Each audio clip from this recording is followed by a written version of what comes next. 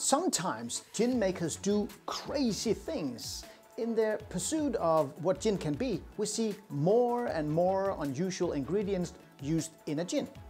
And in my collection, I have several gins that goes into this category.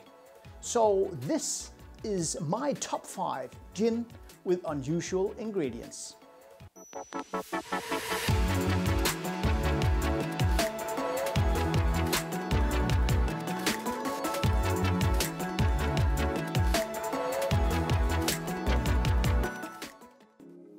Hi guys, and welcome to High on Gin. Before we get to my top 5 list, let me get one thing straight. There is nothing wrong with using unusual ingredients in a gin. I mean, you can distill your old socks or your neighbor's annoying cat for that matter, and you can still call it a gin, as long as you follow a couple of ground rules. The definition of gin is pretty simple. I mean, it's a juniper flavored spirits based on a natural spirits of agricultural origin. And the predominant flavor must of course be juniper, and the minimum bottle strength is 37.5 for Europe and 40% ABV for the US. So, I mean, if you add juniper and you use the most common base alcohol and you keep the ABV above a certain level, you can call your spirit gin. And from here, you can go bonanza. The only thing that sets the limit, well, it's your imagination. And that is exactly what these guys did. These master distillers that you're gonna see, they really used their imagination. So let's take a closer look at the 5 most unusual gins in my collection today. Number 5. You know how you sometimes see announcements like, this is the most luxurious burger in the world, and you see that they have actually just added tons of white truffles and gold leaves and wrapped the burger in paper covered with Swarovski diamonds, and you think, but why? That doesn't really make it a delicious burger, only a very expensive one. And that is the thought that you can get when you think gin with caviar. I mean, fish eggs in a gin. No way in right? But you know what? This really makes sense. It's actually an ingenious gin that, with its light thickness and slight saltiness, works amazingly with the fresh botanicals. This gin, it's made in cooperation between the crazy guys from Radius Distillery in the southern parts of Zealand here in Denmark and the owners of the company called Rogn, a Copenhagen-based company specializing in high-end caviar. And the combination of Baeri caviar, the juniper, chervil, green anise, apples, lemon thyme, it simply makes a great gin. And maybe the secret lies in the fact that the caviar is not overpowering the botanicals, but adds this overall salty expression and feel to this gin. And kind of like when you use seaweed in a gin. So this could very well be the ultimate gin for New Year's Eve. If you're having caviar, forget about vodka, forget about champagne. Up your game with Baeri caviar. Number 4. So what do you do if you want to do a gin based on only local botanicals and you live on a small island in Denmark without any citrus fruits like oranges and lemons, and you really want that citrus feeling in your gin? Well, you have to get creative. And that is exactly what Sam's Island Distillery did when they went into the forest and they armed themselves with a homemade apparatus and started collecting, or you would say sucking up, these orange flavored jet ants. Yes, it's a cumbersome task, but you know, when you collect these ants and when you smell them and taste them, you get this amazing feeling of grated orange peel. And one thing that the boys from Sam's Island Distillery had to learn was how to handle live ants when you try to put them in your vapor basket in your pot still. And as far as I've heard, it was the world-famous chef René Redzepi from the restaurant Noma who gave them the tip to freeze the ants slightly before using them, so they didn't go everywhere in the distillery. So this is another gin that, despite its unusual ingredients, make perfect sense. If you're visiting Samsø or Sam's Island here in Denmark, visit the distillery, see for yourself, and not least taste for yourself both the gin and the ants. So the next time you see an intrusive ant in your home, well, you could consider whether you wanted to put it in a juniper flavored alcohol and make your own gin or not. Number 3. Here is another seafood-inspired gin. This is Lobstar Gin. And it's not only the Danes who are going crazy in unusual botanicals. Our Belgian friends are also going nuts. And here the ingredient is playing a major role in the gin, the lobster. And it's created by the Michelin star chef Christophe Maranes. Hope I pronounce your name right.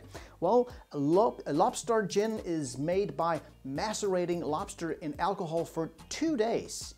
200 grams of of lobster goes into each bottle. So no wonder why you really can get this seafood feeling in the gin. And that is exactly what the chef wanted, a clear lobster feeling to go with his lobster dishes. And for me, it becomes too much. It's too overpowering, especially as a gin and tonic. It's pretty weird.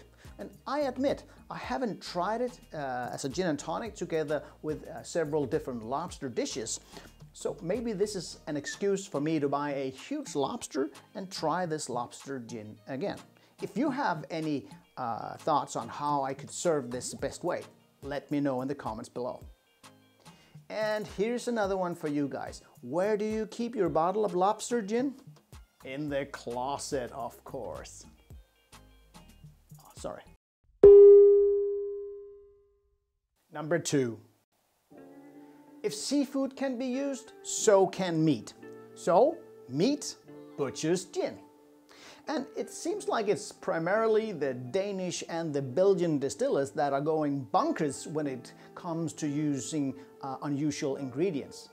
Here is another Belgian gin that will get your attention. As I said, this is butcher's gin.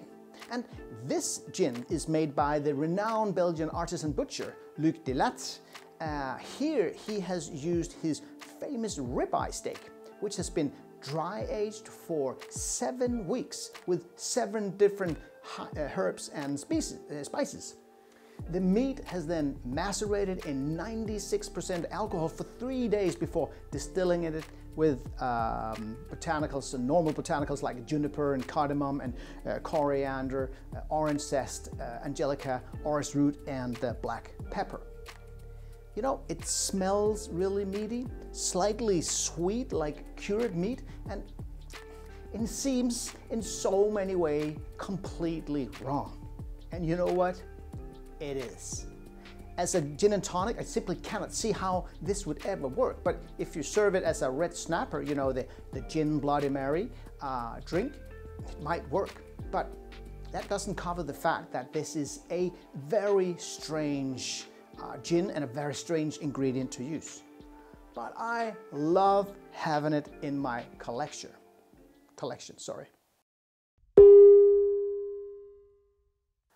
Number 1.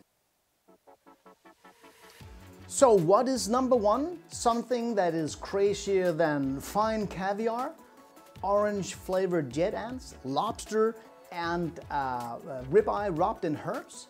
Shit, it must be strange. Yep, exactly that. Shit.